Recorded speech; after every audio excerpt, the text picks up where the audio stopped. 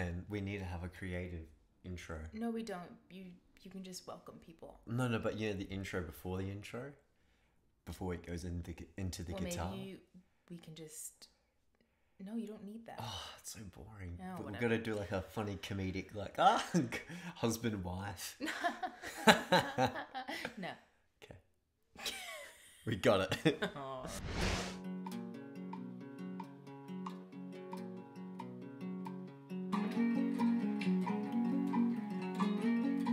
Hello, everyone. Welcome back to the Maintaining Peace podcast. This is episode 4. Sorry we missed last week. We were just living life, taking a little bit of a breather. Yeah, we did 3 episodes and we're like, tap out. No, I'm saying last weekend we just needed a family weekend. Yes. So we just had some time just together and it was very refreshing. Yeah, it was. Relaxing. Yeah. Definitely needed. But anyways, we are back. Mm. It's a new week. Yeah. Feeling good. How are you feeling? No, I am. It's like we ask these questions and we don't live together and do life together. Well, I don't ask you this on a day-to-day basis. I should ask you. What? How are you feeling? How am I feeling? How are you feeling, Daniel? Tell me about your Oh my feelings. No, I'm just. How you been going? No, I'm excited for this podcast just because even like today, this morning on Sunday, had like a really big just like Holy Spirit encounter with God, just me and him personally at church, and it was really nice and just kind of got a few words got fed really well from the Holy Spirit, and also the theme that we're talking about today like is relevant to what I was touched about, weirdly enough. So I'm really excited to do it. Yeah. What about you? How are you doing? Well, first of all, this is a side note, but I'm feeling great. Oh, well, she's pretty much. My daughter has been putting herself to sleep at night.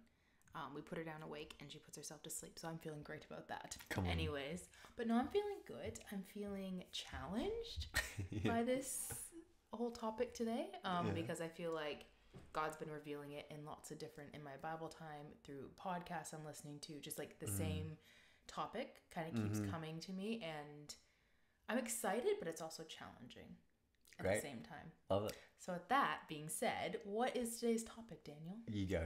Oh, okay. Back to me. Yeah. The whole idea around being set apart from the world, and what that looks like as Christians.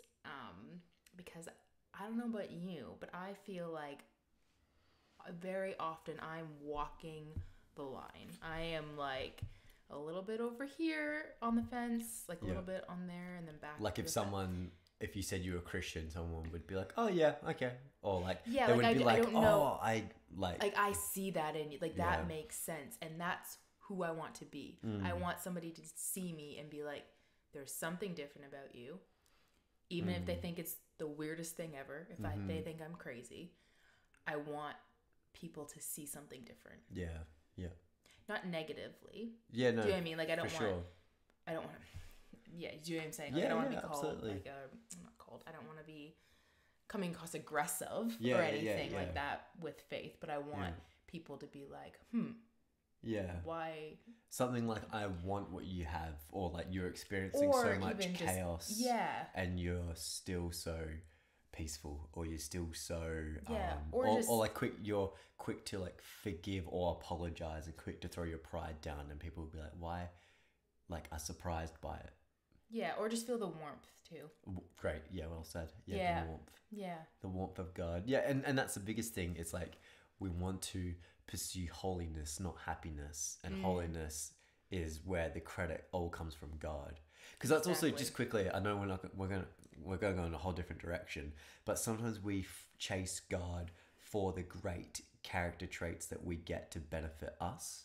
It's like, what can God give me, not what can we do to glorify God. Yeah. That's very so if someone accurate. says like, I love how you are, then like, hey, like God gave me this gift. I like God. God gets all the credit. I'm just so happy to be his vessel. And that's even like one of my points actually, is that like, say for example, if I'm talking to a Christian, it's so easy for me to be like oh, like this prayer got answered this week, or I can see God moving in here and this and that. But if I'm talking to a non-Christian friend, I'm very quick to just kind of brush it off and not say, like, here's an example. Like, if Ellie's feeding, for example, she's now latching better. So I could be when somebody that's a Christian, I'd be like, yeah, I've been praying, which I have been, and I know it's an answered prayer because she's been feeding better. But I would maybe just be like, oh yeah, we've got her to latch better. It's been great. I've been doing all these techniques, this, that, blah, blah, blah, instead of giving all the glory and credit to God.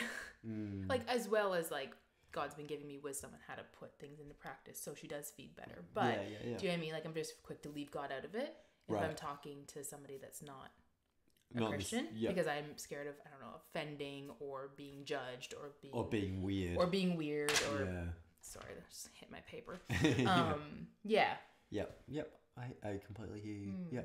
Yeah. It's like I remember on one Sunday I was in worship and there was this person next to me who I think was at church for the first time, hasn't really had much exposure to God, and I was kind of like, I wanted to worship more physically, but then I didn't want to scare this person away. I didn't want this person to think, oh, this is a bit weird, he's raising his hands, like, and it's not to, you know what I mean? And I remember God was saying, like, what did he say?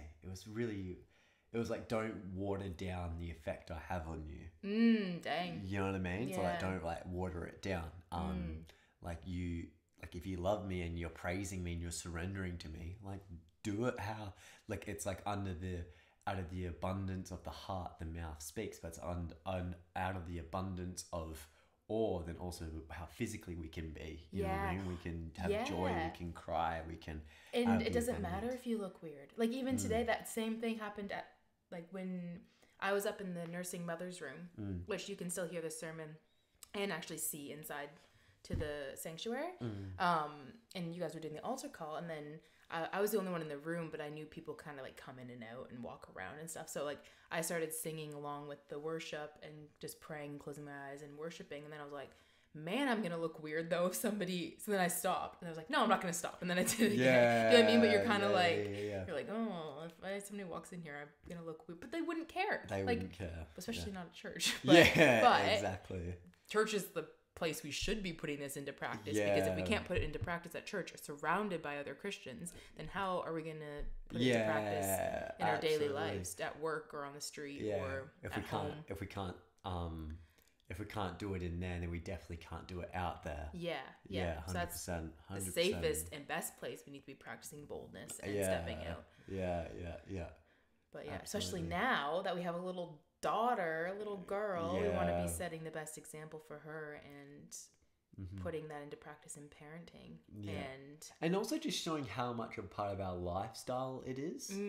I remember, like, for me, there would be multiple times, like all the time, most mornings I would walk in and to my parents' room and mum would be having her devotions and my dad might be on his knees just praying. And it might not be super like, he might not be crying or doing a blah blah. Right, not be like super spiritual. Or like, but he's just on his knees in a posture of surrender, and I don't know what he was praying about, but yeah. But you can see it in their lives. Yeah. And so I want it to be. I don't think casual is normal. I want it to be normal. Yeah, just that Ellie's just like, we just have Holy Spirit encounters in our house often, or like I see my parents practicing what they preach. It's not just empty. That's it. Empty words. Yeah, for sure. Which is kind of like a big conviction we're feeling at the moment, is because there are some times, and which we've talked about in last episodes, which we won't go into all the things that we've already talked about. Yeah. But oh, I lost my train of thought. Well, I'm sure we'll repeat ourselves at some point. Because we are scatterbrained, sleep-deprived parents. But it was like, just like we want to watch the things that Eliana would be okay watching as well. Yes, that's a whole thing. Is that like I've actually been feeling very convicted about just movies and TV shows and all these things that aren't inherently wrong. Like they're not wrong per se, but to me, they're just empty. Like there's no value to them. Right. And I don't want to spend my time filling my mind with things that aren't of value, or even some of them do have things that I shouldn't be watching because I wouldn't let Ellie watch. Do you know what I mean? Even if it, I don't know. It's just, something big that. I hear you. Yeah. Yeah. And I think it's like, it's with that, because we also want to watch things to kind of stay relevant or like stay, I'm not too sure what the word is. Also, I mean, like we want to be a part of the world, but not be part of the world. Is that what you mean? Yeah. Yeah. Because I think for a bit, I grew up in a Christian family, and then I did my own thing for a bit, and then there was a point where I was trying to get my faith back on track, but then I wanted to be this like edgy Christian who had edgy like a cool Christian who had edgy beliefs and did not have the sound theology or doctrine at any point, and it was all about what I thought. So I thought this and that, and I thought there's nothing about what Jesus says in the Word of God, right? But I remember a quote that my dad said to me. He was like, Dan, we often spend so much time trying to get as close to the world without fully touching it. It's so true, though. Yeah, whereas we should be going as close to God and fully like embracing it. Because it was almost like this is kind of completely off topic, but similar principle with us when we were dating and the whole thing of crossing boundaries, which we'll dedicate an episode for that down the road or something, maybe. But the heart was like, if we ever had the heart of we'll just apologize after. We'll be physical.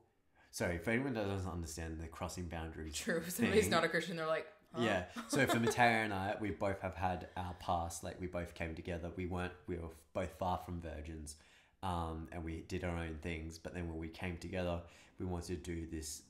We wanted to date in the Christian form. Intentional dating. Yeah. Yeah. And so we didn't want to have sex before marriage or anything like that. But because we've already tasted the pie individually, that's a weird word to say it. But you get what I mean. So then crossing boundaries, so we never actually had sex, but we had different forms of that. Yeah. You know what I mean? Yeah. So we had boundaries, like our boundary was only to kiss before... Yeah. And kiss, not even like make out. Like making out was kind of crossing a boundary for us as well, right? Like we had those boundaries. So then when we crossed them, that's then we would use that as a reason. Okay, let's continue crossing. It's like, well, we've already done it, so it doesn't matter, kind of thing. So our complete heart wasn't like, oh, quick, we messed up. Let's quickly apologize. Let's solve this. Our heart was how close we can get to the world. Yeah, without actually, even though we didn't have like intercourse or whatever. Yeah. But you know what I mean? Yeah. And but that'll be a whole nother conversation for another time. But I get, But like we're trying to get, so it's even like that with like scenes, like when sex scenes come on to movies and all that kind of thing. Yeah, like it seems weird because we're adults and it doesn't matter, but like closing your eyes, like you've always done that. Or, like... Well, sorry, you've done it. It could be better, but yeah. But I can see that in you, that you're like, oh, no. And we both like turn away or like skip or fast forward it even though we're grown adults and technically it's okay. Yeah. But for us, that's something that we've chosen to not let grow in our life because that can wreak havoc on your marriage, sex life, everything. Yeah. Just kind of it can be a gateway. Yeah, right. Absolutely. And that's something like on my I've recently just temporarily just deleted the apps of like Instagram and Facebook and all that kind of thing.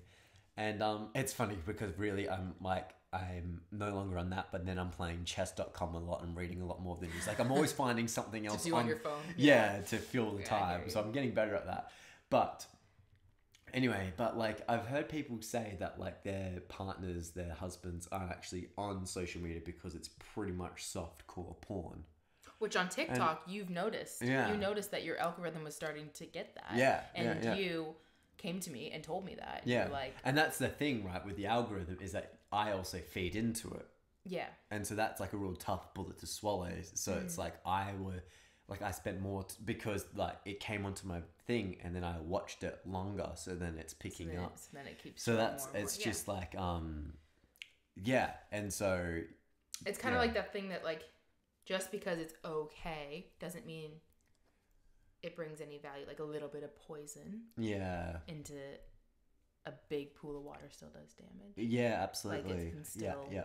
Because it's often like those first steps are often look like the most harmless, but then the most harmful. And that's what the enemy wants. He wants you to be like, oh no, that's harmless. That's fine. This is that. Yeah. But that's and what we need it's silly to make it a problem. Yeah, Do you know like what you I mean? feel silly to be. Yeah, definitely. It's like me talking to you about like the TikTok stuff. I was like, man, this is so immature. Like I should have just like looked at porn so that way it's like a bigger thing. Right. Does that make sense? Yeah. Actually, that didn't really cross my mind. That sounds so twisted. But, no, but you get what I mean. That's how the enemy can get into your mind. Yeah. And it's like keeping an eye out for all those sneaky evils, right? Yeah. Like, actually, like this one girl I follow, Milena, I think is her name. She was just coming out with, she just came out with a video talking about how she's now being really intentional with her kids and what they're watching, even on Disney. She said, like, even what seems so innocent, like, she used the example of, like, Moana and Elsa. They seem so innocent, but they're still magic and they're still dark and they can still be, like, all intertwined in that. Right. And again, not to say that if you let your kids watch Moana or Frozen that you're bad, like that's but that's just how she felt convicted, and I was like, that's so true though. Like how there can be just little bits of poison in these things that we just kind of overlook because we're like, oh, it's fine, it's just like, it's sweet, it's innocent, it's whatever, until it's not. And because she said that her kids were having nightmares all the time. Oh, really? Yeah. Yeah, right. And then she actually took that out and she replaced it with more biblical shows and just more... Christian Moana? No, just... Yeah. Yes, a Christian Moana. A Christian Hawaiian... No, she just replaced it and then those nightmares have stopped. Right. So, like, it's just... Yeah. It's just being aware. Yeah, absolutely. And listening to God and seeing what he convicts you of. And And I think, and it's like, if anyone's listening, don't get stuck on the whole thing of Moana or anything. No. That's what I mean. I will say this though, is that like, after time, things can change and things can change quickly, and agendas can really come in, and we're seeing that now. Yeah. Do you know what I mean? Like, So even though it's Disney and Disney's innocent. Yeah. Well, but they're going a direction that isn't. So innocent. That isn't that way. Whether or not that, who knows? They might have a change of heart. That'd be great. But yeah. So it's just being aware. Being aware, being on guard, and doing that for yourselves, so you can do that for your kids as well. So, like, to me, I've actually, like I said, just stopped wanting to fill my time with pointless shows and movies. Like, I've started shows and I'm like, oh, why am I watching this? Do you know what I mean? And just even books. Like, I'll be reading a book and I'm like, well, I don't really think this is of value and I don't really want to spend my time reading this. You know what I mean? Yeah. That being said, I still scroll on social media a lot, so we're getting there. But yeah, anyways, I think we've painted a pretty good picture about how we've struggled with it and what's kind of been going on for us. But I think it's really important to also go back to scripture and what scripture says. Yep. And one piece of scripture that's been sticking out to me, it's in Philippians, which Paul wrote when he was in prison in Rome. And for the first time, I think. One of many. Yeah.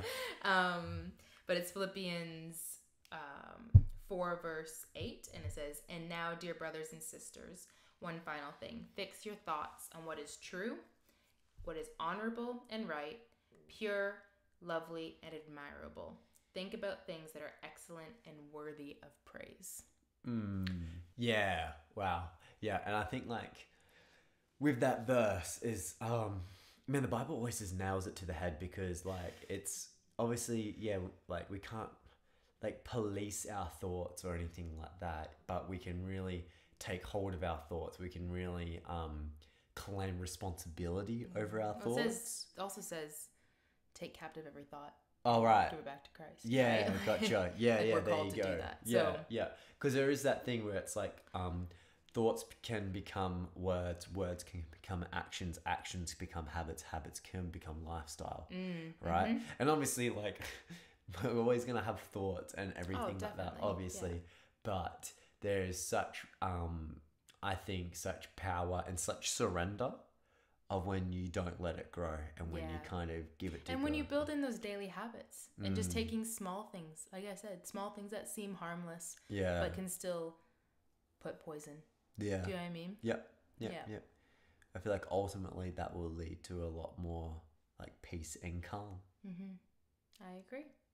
I've already seen, like, I personally, even just quickly, just like with our weekends, how we've been trying to be a lot more intentional with it just being family, just being like us, and really like not going on our phones as much and spending time just building into each other.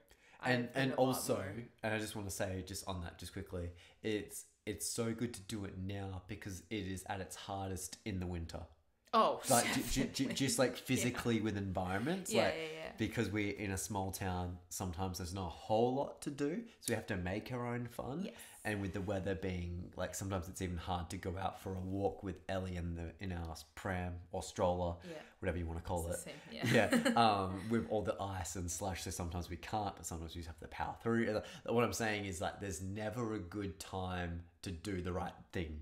So often. Do you know what I mean? And so I think it's awesome that I think God has convicted us so strongly now, so when the summer comes, not to say that it's all going to be easy, but it will be less obstacles in a sense. So I just want that to be an encouragement for anyone, because there's never the right time to kind of take hold of our responsibility. There's always an excuse, there's always a reason, there's always an obstacle or a thing to wait for. Definitely. In a sense, but I think it's so important to just not take no for an answer.